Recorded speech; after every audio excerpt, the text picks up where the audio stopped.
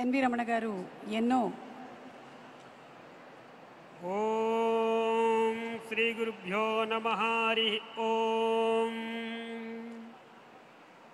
నవో నవో భవతి జాయమానోన్నాం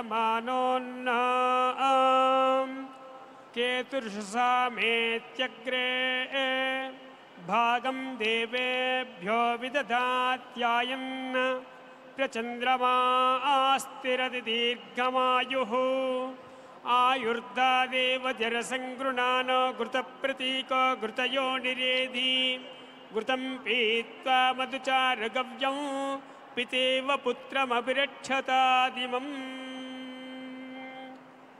శతమానం భవతి శతాయుః పురుషः సతేంద్రియ ఆయుష్యేవేంద్రియే ప్రతిష్టతి. సద్గురు షిరిడి సాయినాథ్ దేవతా సంపూర్ణ అనుగ్రహ ప్రసాద సిద్ధి ద్వారా ఉన్నత స్థాన అధికార యోగ్యతా సిద్ధిరస్తు.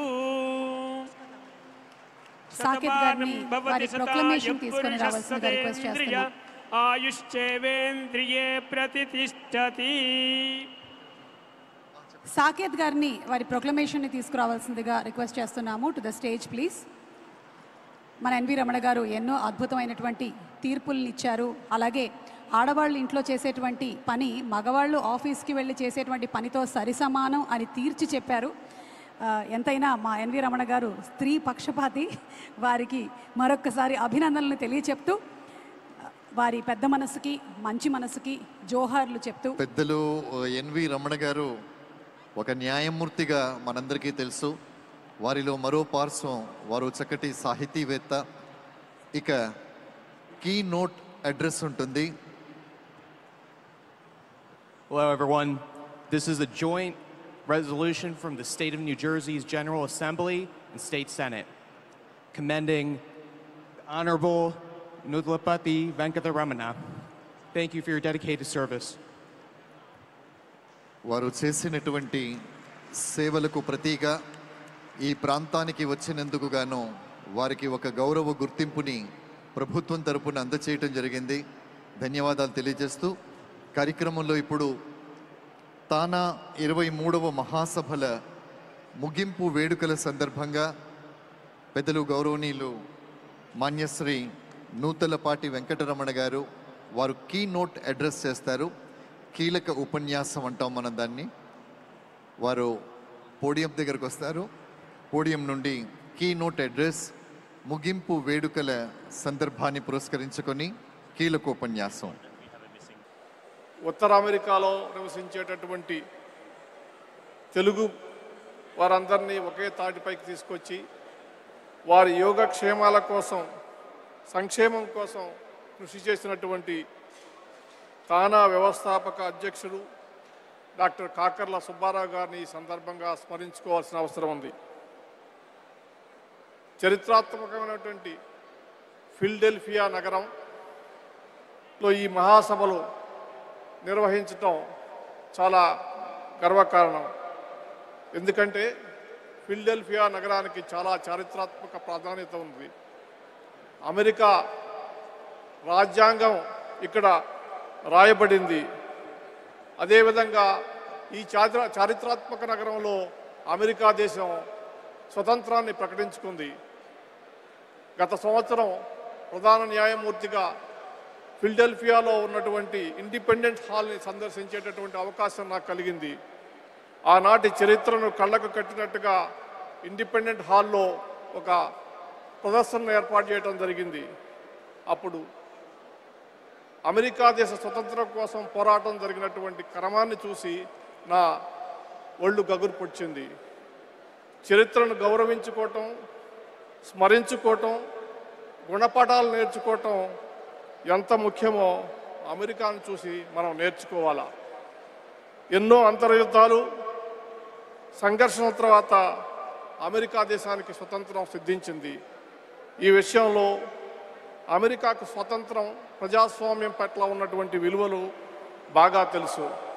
భారతదేశం కూడా అదేవిధంగా రాజ్యాంగబద్ధమైనటువంటి ప్రజాస్వామ్యాలతో కూడిన దేశంగా ఉండబట్టి భారతదేశాన్ని అమెరికా ప్రభుత్వం, అమెరికా ప్రజలు గౌరవిస్తున్నారు. ఇటీవల కాలంలో భారత ప్రధానమంత్రి శ్రీ మోడీ గారు వచ్చినప్పుడు అమెరికా ప్రభుత్వం ఘన సన్మానం పలికింది. అమెరికా ప్రభుత్వం నుంచి దక్కినటువంటి సన్మానం కానీ గౌరవం కానీ భారతీయులందరికీ దక్కినటువంటి గౌరవం అని గుర్తుంచుకోవాలా.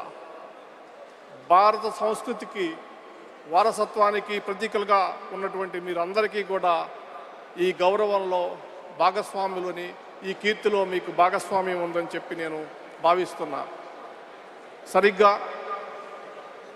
8 ఏళ్ల క్రితం 20వ తానా మహాసభలను డెట్రాయిట్లో నిర్వహించారు. ఆ సభా వైభవాలు, ఆ జ్ఞాపకాలు ఇప్పటికీ గుర్తున్నాయి. ఈ 8 ఏళ్ల కాలంలో కృష్ణా, గోదావరి, మిసిసిపి, డెల్వర్ నదుల్లో ఎంతో నీరు ప్రవహించింది. తెలుగు రాష్ట్రాల్లో, భారత్ అమెరికా దేశాల్లో, ప్రపంచంలో అనేక మార్పులు చేర్పులు చేసుకున్నాయి. అందులో దాదాపు 2 సంవత్సరాలు మనం కోవిడ్ బారిన పడ్డాం. ప్రపంచాన్ని మొత్తాన్ని కుదిపివేసి సంక్షోభంలోకి నెట్టబడింది కోవిడ్ వ్యాధి. ఈ పోరాటంలో ఎన్నో ఆటుపోట్లకు గురయ్యాయి. అనేక మందిని ఆప్తులు కోల్పోయి అత్యున్నత మానవ విలువలను మనం నేర్చుకున్నాం. తోటి వారిని ఆదుకోవటం చూసాం. కలిసికట్టుగా జీవించటం నేర్చుకున్నాం. మనలో కొందరు వైద్యులు, శాస్త్రవేత్తలు ప్రాణాలకు తెగించి చికిత్సలు, పరిశోధనలు చేసి వారి కృషి ఫలితంగా ఈ పెను ప్రమాదం నుంచి మనం బయటపడ్డాం. ఈ క్రమంలో అనేక మంది వైద్యులు, శాస్త్రవేత్తలు తమ ప్రాణాలు కోల్పోయారు. వాళ్ళందరికీ కూడా నివాళులు అర్పించాల్సిన పరిస్థితి. శ్రద్ధాంజలి ఘటిస్తున్నాం. భారతదేశానికి స్వతంత్రం వచ్చి 75 సంవత్సరాలు అయింది. బ్రిటిష్ తూటాలకు ఛాతినొడ్డినటువంటి అల్లూరి సీతారామరాజు, ఉరికంబం ఎక్కినటువంటి భగత్ సింగ్, సుఖదేవ్, రాజగురువులు, దీర్ఘకాలం కారావాసానికి గురైనటువంటి మహాత్మా గాంధీ, నెహ్రూ, సర్దార్ పటేల్ లాంటి దేశభక్తులు ఎంతమందితో త్యాగ ఫలితంగా మనం సంపాదించుకున్నటువంటి స్వాతంత్రంలో తెలుగువారి పాత్ర ఎంతో ఉంది. కానీ మనమంతా మద్రాసు ఉమ్మడి రాష్ట్రంలో ప్రెసిడెన్సీలో ఉండటం వల్ల తెలుగువారి స్వతంత్రం కోసం పడినటువంటి పోరాటంలో మనకు కావాల్సినటువంటి గుర్తింపు లభించలేదు. అమరశ్రీ పొట్టి శ్రీరాములు గారి త్యాగంతో తెలుగు రాష్ట్రాలు ఏర్పడినప్పటికీ కూడా మనం 80వ సంవత్సరం వరకు మనం తెలుగువారిగా గుర్తింపబడలేదు. తెలుగువారి ఆత్మగౌరవ నినాదంతో రామారావు గారి చైతన్య రథం క్రియించినటువంటి ప్రభంజనం రాష్ట్ర జాతీయ రాజకీయాల్లో పెను మార్పులు తీసుకొచ్చింది. తెలుగువారు వేరని, మద్రాసీయులు కారనేటటువంటి గుర్తింపు రావటం జరిగింది. రామారావు గారు జాతీయ దృక్పథంతో ప్రాంతీయ పార్టీని నడిపారు, ప్రభుత్వాన్ని నడిపారు. ప్రాంతాల మధ్య గల వైవిధ్యాన్ని గుర్తించాలని చెప్పి ప్రతి భాష, సంస్కృతి, దేశ సమగ్రతకు కీలకమని చెప్తూ నిజమైనటువంటి సమాఖ్య వ్యవస్థకు పునాదులు వేశారు. జాతీయ స్థాయిలో ఒక కూటమి కట్టి 100 ఏళ్ల రాజకీయ పార్టీని కూకటి వేళ్లతో పగిలించి వేసినటువంటి ఘన చరిత్ర కలిగినటువంటి ఎన్టీ రామారావు గారు దేశ చరిత్రలో సామాజిక న్యాయానికి ఆయన పునాది వేశారు. రాజ్యాంగ అధికారంలో బడుగులు, బలహీన వర్గాలకు మరి స్థానం కల్పించారు. ఆయన రాజీ ఎరుగని నాయకుడు, తన మూలాలను మరుగునటువంటి వ్యక్తి, పేదలను, పల్లె ప్రజలను ఎంతో అభిమానంతో ఆదరించే వ్యక్తి, కార్యకర్తలను, అభిమానులను మర్చేవారు కాదు. ఆయన క్రమశిక్షణకు మారిపేరు. రామారావు గారి అభిమానులు క్రమశిక్షణతో ప్రవర్తించి ఆయనకు ఆదర్శం కావాలని, ఆయనకు సరైనటువంటి నివాళి సమర్పించాలని నేను ఈ సందర్భంగా చెప్తున్నా. పార్టీలు, వ్యక్తులు అందరూ ప్రతిపక్షాల ఐక్యత పేరుతో ఆయన్ని వాడుకున్నారే కానీ ఆయనకి సరైనటువంటి గౌరవం లభించలేదు. తెలుగు జాతి ఐక్యంగా ఉండి ఆ గొప్ప నాయకుడి వెనక నిలబడి ఉన్నట్లయితే మరి తెలుగు వారికి గుర్తింపు, ఎన్టీ రామారావుకి గుర్తింపు వేరుగా ఉండేదన్నటువంటి విషయాన్ని మీరు గుర్తుపెట్టుకోవాలా. అందుకనే కనీసం ఈ 100 సంవత్సరాల పండగ సందర్భంగా అయినా సరే ఎన్టీ రామారావుకు భారతరత్న అవార్డు ఇచ్చే వరకు మనం విశ్రమించకూడదు.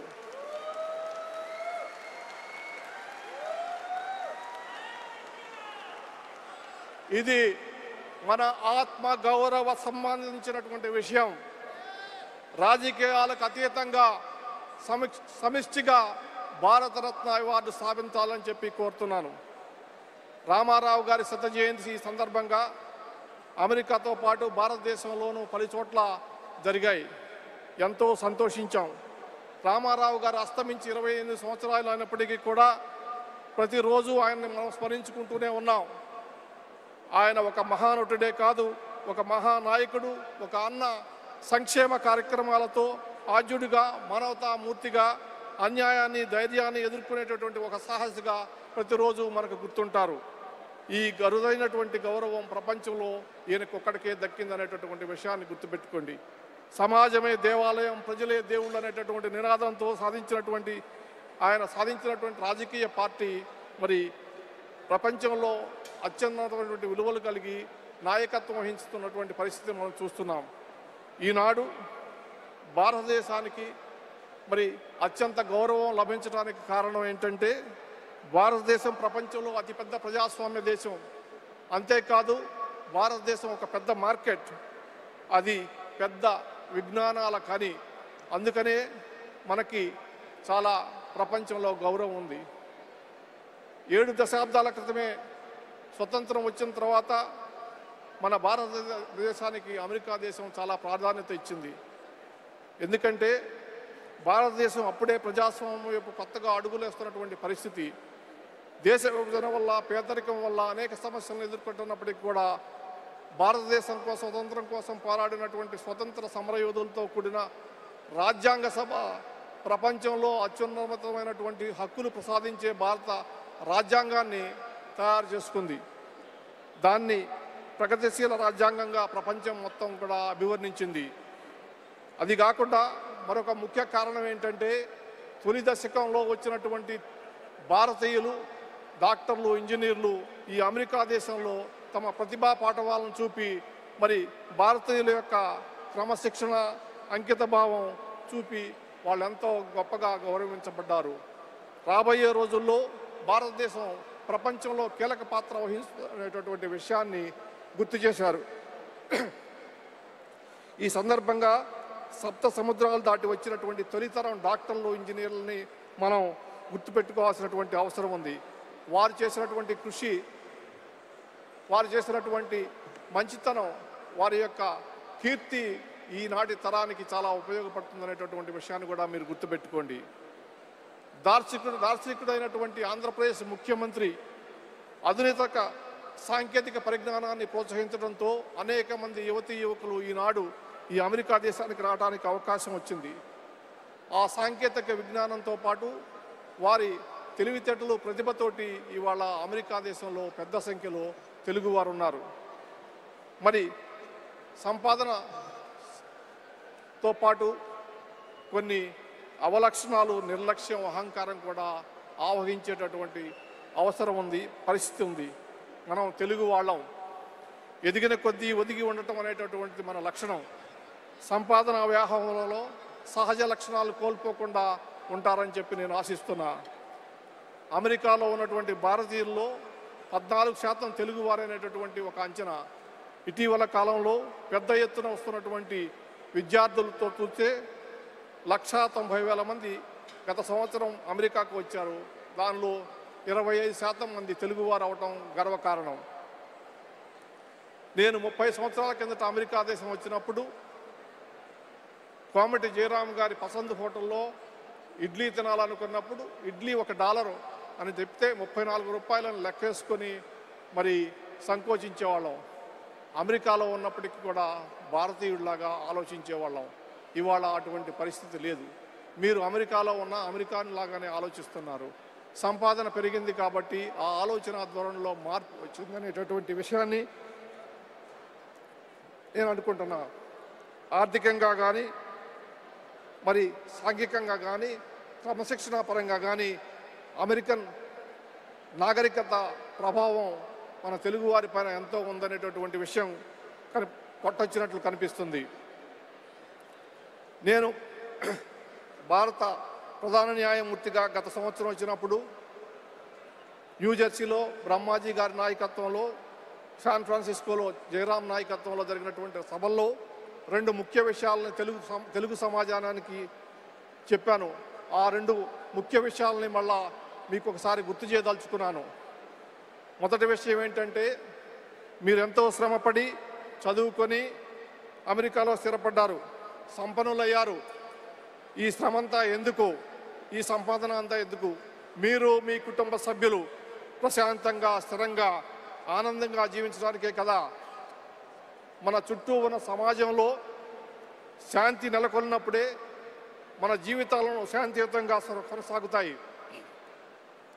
మన చుట్టూ ఘర్షణలు, అల్లర్లు, అరాచకాలు కొనసాగుతూ ఉంటే మనం ప్రశాంతంగా జీవించలేము, మన సంపదని అనుభవించలేము అనేటటువంటి విషయాన్ని మీరు గుర్తు చేసుకోవాలా.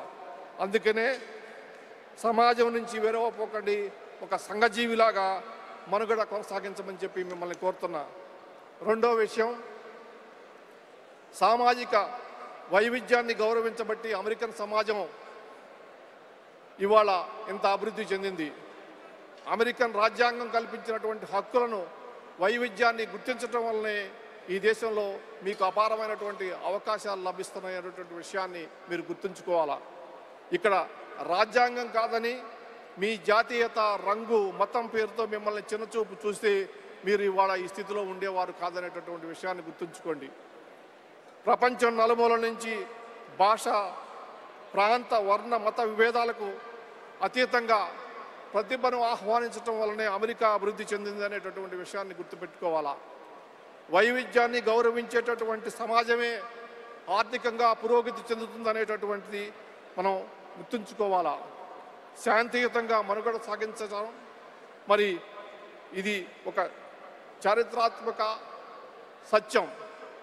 విభిన్న భాషలు, జాతులు, జాతీయతలతో కలగూడినటువంటి భారతదేశానికి కూడా ఈ సిద్ధాంతం అప్లై అవుతుంది అనేటటువంటి విషయాన్ని గుర్తుంచుకోండి. ఇటీవల కాలంలో ఢిల్లీ నగరంలో ఒక 2 అగ్రరాజ్యాలు, ఆస్ట్రేలియా, అమెరికాకు చెందినటువంటి దౌత్యవేత్తలు నా దగ్గరికి వచ్చి 3 గంటల సేపు భారతదేశం గురించి, భారతీయ ప్రజల గురించి చర్చించారు.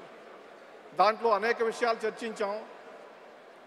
వాళ్ళకి నేను తెలియజెప్పాను, భారతీయులు కష్టజీవులు అని చెప్పి, ప్రత్యేకించి తెలుగు ప్రజలు చాలా కష్టజీవులు అని చెప్పేసి వాళ్ళు సంతోషించారు, ఆ విషయాన్ని అంగీకరించారు. కానీ వాళ్ళు అన్న ఒక్క మాట నాకు చాలా బాధ కలిగించింది. అదేంటంటే, వారు నిజాయితీ పరులు, కష్టజీవులు, కానీ వారిలో ఐక్యత లేరు, కలహించుకుంటారని చెప్పి. ఈ రకమైనటువంటి మాట విన్నందుకు చాలా బాధ వేసింది. ఇది వాస్తవం. అందుకనే నేను మనసు విప్పి మాట్లాడుతున్నా, మీరు నన్ను అపార్థం చేసుకోవద్దు. భారతదేశంలో దక్షిణాది రాష్ట్రాల్లో కుల అనేటటువంటిది తగ్గిపోతుంది. కులాంతర వివాహాలు, మతాంతర వివాహాలు జరుగుతున్నాయి.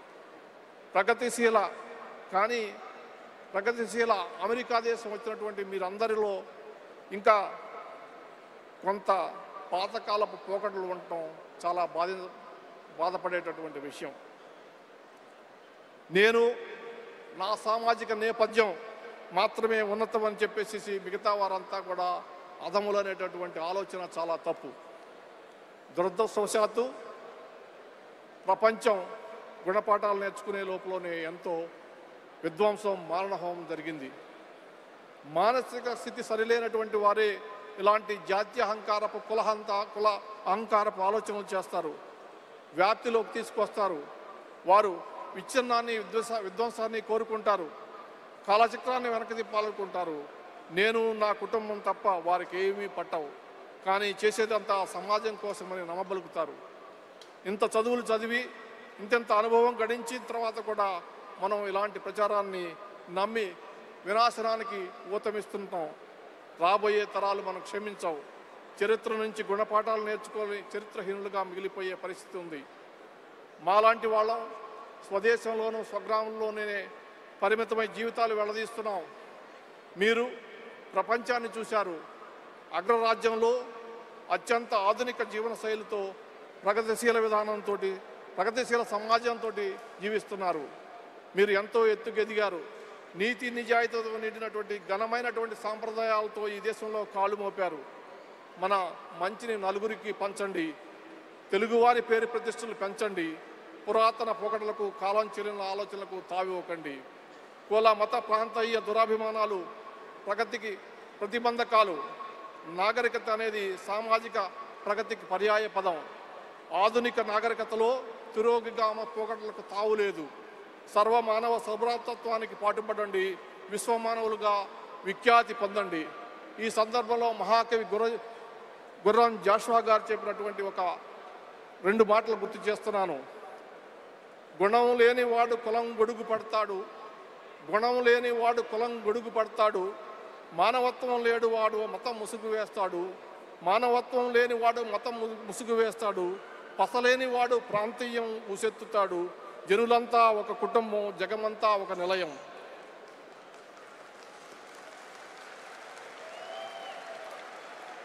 ఈ స్ఫూర్తితో తెలుగువారిగా, తెలుగు జాతిగా విశాల ప్రపంచంలో ప్రగతిశీల భాగస్వాములుగా మీరంతా ఘనకీర్తి సాధించాలని, మన జాతికి, మన దేశానికి గర్వకారణం కావాలని మనసారా కోరుకుంటున్నా. ఇంకొక విషయం తెలుగు భాష గురించి చెప్పాలా. నిన్న రాజ్యసభలో వెంకయ్యనాయుడు గారు చాలా సుదీర్ఘంగా భాష గురించి చెప్పారు.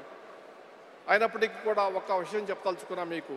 ఇటీవల కాలంలో తెలుగు రాష్ట్రాల్లో ఇంగ్లీష్ భాష సర్వరోగ నివారణని నమ్మించేటటువంటి ప్రయత్నాలు పదే పదే జరుగుతున్నాయి. మన వెనుకబాటుతనానికి తెలుగు కారణం అని చెప్పేటటువంటి పరిస్థితి ఉంది. అంతకు మించినటువంటి అసత్యం ఇంకోటి ఉండదు. ఈ సభలో ప్రసంగించినటువంటి వెంకయ్యనాయుడు గారు కానీ, మరి మనకి కరోనా వ్యాక్సిన్ తయారు చేసిన ఎల్లా కృష్ణ గారు కానీ, నాలాంటి వాళ్ళు కానీ మేమంతా తెలుగు మీడియంలో గ్రామీణ ప్రాంతాల్లో చదువుకున్నటువంటి వారమని గుర్తు తెచ్చుకోండి. తొలి తరంలో తెలుగు వారంతా గ్రామీణ ప్రాంతాల్లోంచి చదువుకొని, తెలుగు మీడియంలో చదువుకొని ఈ దేశానికి వచ్చి కీర్తి ప్రతిష్టలు తీసుకొచ్చారనేటటువంటి విషయాన్ని గుర్తుపెట్టుకోండి. మాతృభాషకు పెద్దపీట వేసినటువంటి జపాన్, జర్మనీ దేశాలు సాధించినటువంటి ప్రగతి గురించి మీకు ప్రత్యేకించి చెప్పాల్సినటువంటి అవసరం లేదు. రానున్న రోజుల్లో తెలుగు భాషను నేర్చుకోవడం కోసం ప్రపంచంలో ఉన్నటువంటి అనేక దేశాలు ఎగబడతాయనేటటువంటి విషయాన్ని కూడా మీకు ఈ సందర్భంగా తయారు చేస్తున్నా. అభ్యాసానికి మాతృభాష పునాది అనేటటువంటి విషయాన్ని కూడా మనం తెలుసుకోవాలి. మాతృభాషను ప్రోత్సహించండి, గౌరవించండి. నేను భాష గురించి చెప్పేది దురభిమానంతో కాదు. తెలుగు భాష ఒక భాష కాదు, అది సంస్కృతి, సాంప్రదాయ, ఆచార వ్యవహారాలకు ప్రతీక. భాష కనుక వినిస్తేనే ఇటువంటి నిలుస్తాయనేటటువంటి విషయాలను మీరు గుర్తు తెచ్చుకోవాలా. తెలుగు నేర్చుకోవడానికి ప్రపంచంలో పోటీపడి ఎగబడతారనేటటువంటి రోజులు వస్తాయని కూడా మీకు తెలియజేస్తున్నా. ఇప్పటికి ఉన్నటువంటి లెక్కల ప్రకారం అమెరికా దేశంలో శరవేగంగా అభివృద్ధి చెందుతున్నటువంటి తెలుగు భాష అని చెప్పి తెలిస్తే చాలా సంతోషం, గర్వపడుతున్నా. ఇది రానున్న రోజుల్లో పెరగనున్న మీ ప్రభావానికి సంకేతం. మీకు ఎంతో ఘనమైనటువంటి వారసత్వం ఉంది. గురజాడ అప్పారావు, రఘుపతి వెంకటరత్నం నాయుడు, త్రిపురేణ రామస్వామి చౌదరి, కల్దుకూరి వీరేశంగం లాంటి సంఘ సంస్కర్తలు, తెన్నేటి విశ్వనాథం, పుచ్చలపల్లి సుందరయ్య, చంద్ర రాజేశ్వరరావు, నీలం సంజీవరెడ్డి, తరిమిల నాగరెడ్డి, నందమూరి తారక రామారావు గారి లాంటి మహానీయులు, శ్రీ ఆరుద్ర, విశ్వనాథ సత్యనారాయణ, సి నారాయణ రెడ్డి, కొసరాజు లాంటి గొప్ప రచయితలు, సూర్యకాంతం, జమున, సావిత్రి, గుమ్మడి, జగ్గయ్య, అక్కినేని నాగేశ్వరరావు, రేలంగి, ఎస్వి రంగారావు, ఘంటసాల, ఎస్పి బాలసుబ్రహ్మణ్యం లాంటి కళాకారులు, ఇలా ఎందరెందరో దిగ్గజాల ఘనమైన వారసత్వం మనది. ఈ వారసత్వం మరవకండి, మీరు గుర్తు చేసుకోండి, మీ పిల్లలకు తెలియజెప్పండి. ఈ 2 సంవత్సరాల్లో తెలుగు రాష్ట్రాలలో అమెరికాలోను ఎన్టీ రామారావు, అమర గాయకుడు ఘంటసాల వెంకటేశ్వరరావు గారి 100వ జయంతి వేడుకలు ఘనంగా జరిగాయి. ఈ వరవడిని కొనసాగించండి, మన దిగ్గజాలను స్మరించుకోండి. చివరిగా నన్ను వేధిస్తున్న ఒక ఆలోచన గురించి నేను చెప్పి ముగిస్తాను. ప్రజా జీవితంలో ప్రమాణాలు పడిపోతున్నాయి. ఈ పతనం సమాజంపై దుష్ప్రభావం చూపుతుంది. దీనికి ప్రధాన కారణం రాజకీయాల్లో నిజాయితీ పరులు, చదువుకున్నవారు, నీతిమంతులు, చెడును ప్రశ్నించేటటువంటి ధైర్యంగా ఉన్నటువంటి వ్యక్తులకు స్థానం లేకుండా పోయింది. ఇందుకు కారణాలు అనేకం. కానీ నా అనుభవం చెప్తుంది ఏమిటంటే కళాశాల స్థాయిలో విద్యార్థులను రాజకీయాలకు దూరం చేయటం అనేటటువంటి ఒక ముఖ్య కారణం. మా తరం వరకు విద్యార్థి నాయకులు ఉద్యమాల్లోంచి వచ్చేవారు. ప్రజల్లోంచి వచ్చే నాయకులకే ప్రజా సమస్యల పట్ల స్పందన ఉంటుంది అనేటటువంటి విషయాన్ని గుర్తు చేసుకోండి. ప్రపంచవ్యాప్తంగా నేడు ఒక వికృతమైనటువంటి స్వరూపం రాజకీయాల్లో ఉంది. అదేంటంటే రాజకీయ పార్టీల నిర్వహణ, ఎన్నికల ప్రచారం బాధ్యతలను ప్రైవేట్ సంస్థలకు అప్పగించేటటువంటి దురదృష్ట పరిస్థితుల్లో ఈనాడు ప్రజాస్వామ్యం ఉంది. ఎన్ని MBA డిగ్రీలున్నా, ఎన్ని IT డిగ్రీలున్నా పార్టీ ఎలా నడుపుతారో నాకైతే అర్థం కావటంలా. రాజకీయాల్లో ప్రమాణాలు పడిపోతున్నా, సామాజిక మాధ్యమాల్లో దూషణలు, మహిళలను అసభ్యంగా చిత్రించటం, అభూత కల్పనతో అభాసుపాలు చేయటం, దుష్ప్రచారం, ఇవే ఎన్నికల ప్రచారంగా చలామణి అవుతున్నాయి. మేనిఫెస్టో గురించి మాట్లాడే అవసరమే లేకుండా పోతుంది. జన జీవితాన్ని ప్రభావం చేసే అంశాలను పక్కన పెట్టించి ప్రజలను ప్రలోభ పెట్టే అంశాలకు సామాజిక మాధ్యమాల ద్వారా కృత్రిమంగా ప్రాధాన్యత పెంచి ఓట్లు దోచుకోవడం పరిపాటు అయిపోతుంది. ప్రజాస్వామ్యం అపహాస్యం పాలైపోయింది, పరాజయం పాలైపోయింది. ప్రపంచవ్యాప్తంగా ఇదే పోకడ. అందుకే యువతను, విద్యార్థులను, మేధావులను రాజకీయాల్లో క్రియాశీలక పాత్ర పోషించేలా ప్రోత్సహించాల్సినటువంటి సందర్భం ఇది. పలాయనవాదం పనికిరాదు. నీతి నిజాయితీ గలవారు రాజకీయాల్లోకి రాకపోతే నీతి లేని వారే రాజ్యం వేలేటటువంటి పరిస్థితి ఉంది. వారు చేసే నష్టాన్ని పుచ్చడానికి దశాబ్దాలు పడుతుంది. చివరికి ఒక తెలుగువాడిగా ఒక కోరిక, తెలుగువారి సరికొత్త ఆవిష్కరణలకు నాంది పలకాలని, సంపద సృష్టించాలని, వారి సంపద మరి ఒకరి కోసం కాదని శ్రమించే స్థాయి నుంచి స్వయంగా సంపద సృష్టించే స్థాయికి ఎదగాలని కోరుకుంటున్నా. మీరు సంపాదన సృష్టించడమే కాదు, నలుగురికి చేయూతనివ్వండి, తెలుగువాడి తోటివారి ఎదుగుదలకు తోడ్పడండి. అది జరిగితే మీరు చాలా గొప్పవారు అవుతారని నా నమ్మకం, విశ్వాసం. తన తెలివితో ప్రపంచ ఆర్థిక గమనాన్ని శాసించే శక్తిగా తెలుగు జాతి ఎదగాల. ఈ సందర్భంగా NT రామారావు గారి నటనతో సి నారాయణ రెడ్డి గారు రాసినటువంటి ఒక సినీ గీతాన్ని గుర్తు చేస్తున్నా. ఎవరికీ తల వంచకు, ఎవరిని యాచించకు, గుండె బలమేని ఆయుధం, నిండి మనసేని ధనం. నిజాయితీకై నిలిచే వారికి పరాజయం ఉంటుందా? మంచితనమును మించిన పెనిది ఉందా? మనిషికి వేరే ఉందా? చీకటి రాజ్యం ఎంతో కాలం చలాయించదని మరొకకు, జీవితమే ఒక వైకుంఠపాళి, నిజం తెలుసుకోబాయి. ఎగరేసే నిచ్చెనలే కాదు, పడదోసే పాములు ఉంటాయి, చిరునవ్వులతో విషవలయాలను ఛేదించి ముందుకు పదబోయి. ఇది అన్న NT రామారావు గారు నటించినటువంటి చిత్రంలోది. మీరు 4 తరాలుగా ఈ దేశంలో ఉన్నారు. మరి ఈ దేశంలో అమెరికాలో ఉండి తెలుగు మూలాలు కలిగినటువంటి వ్యక్తి అమెరికా దేశానికి అధ్యక్షుడు కావాలనేటటువంటిది నా కోరిక.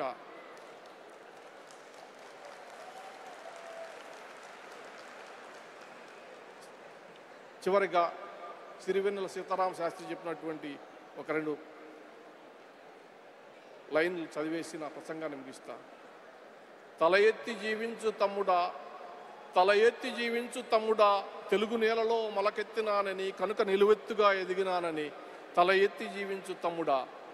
మీరు ప్రవర్తించే తీరు, భాష, వీటితో మేము గర్వపడేలాగా చేయండి, తలదించుకోలాగా చేయని చెప్పి ఆశిస్తూ ఈ అవకాశాన్ని ఇచ్చినటువంటి తానా నాయకత్వానికి, అంజయ్ గారికి, రవి గారికి, కార్యకర్తలకు, తెలుగు ప్రజలందరికీ కూడా హృదయపూర్వక నమస్కారాలు తెలియజేసుకుంటున్నాను.